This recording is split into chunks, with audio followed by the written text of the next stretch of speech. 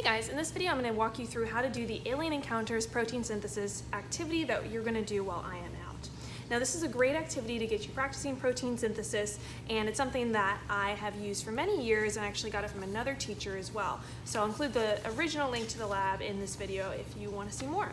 So be sure to read the background information. What you're going to need for this activity is one alien encounters sheet, one recovered alien species DNA sequence, and you actually have a bunch of different copies up front in the room, so just make sure you grab one, and people at your table will probably have different numbers. So you might have a 6 and your partner or person across the table from you could have a 2.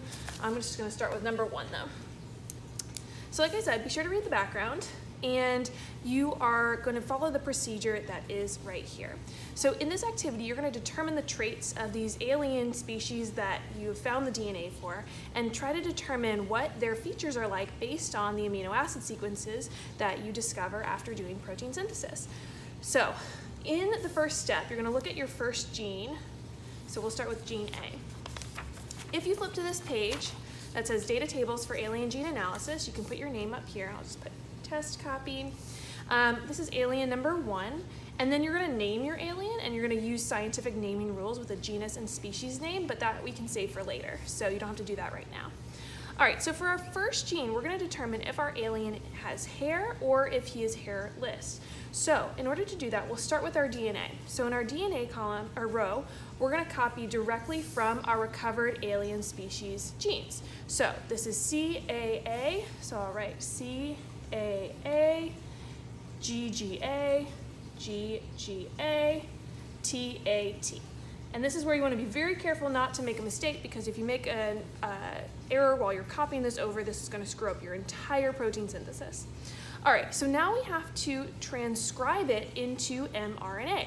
And to do that, you're going to make sure that you find the complementary RNA strand that matches. So we would put a G here because that would be at the complement to C. And A would normally pair with T in DNA, but remember in RNA this is going to be a U, another U, C, C, U, T is complement to A, another U, and another A. So now that we have our mRNA strand, we can look and find which amino acids are going to correspond to each of these codons. And remember, a codon is one group of 3 nucleotides together. So if we go to our mRNA codon chart, you guys are going to practice using this today. Let's find GUU. So we'll look on here, and we'll go here for the first letter, GUU. That is the amino acid valine, and VAL actually is just short for valine, but we can write VAL as an abbreviation on our sheet. That's our first amino acid in this sequence. Next up, CCU. All right, let's find it. CCU, pro for proline.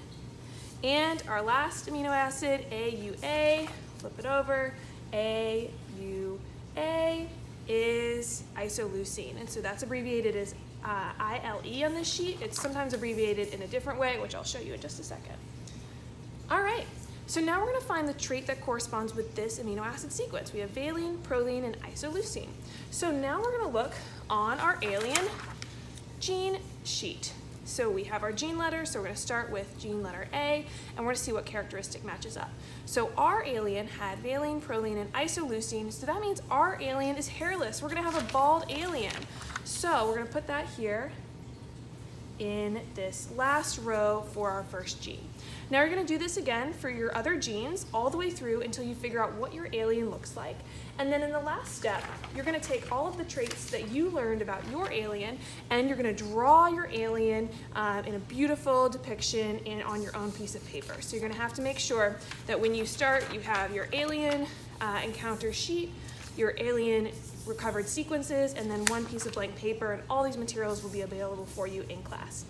Don't forget when you're finished to answer the questions on the back of your alien picture. So on one side you'll draw your alien, and on the back you'll answer these questions, and then you can turn everything into the turn-in box when you're done.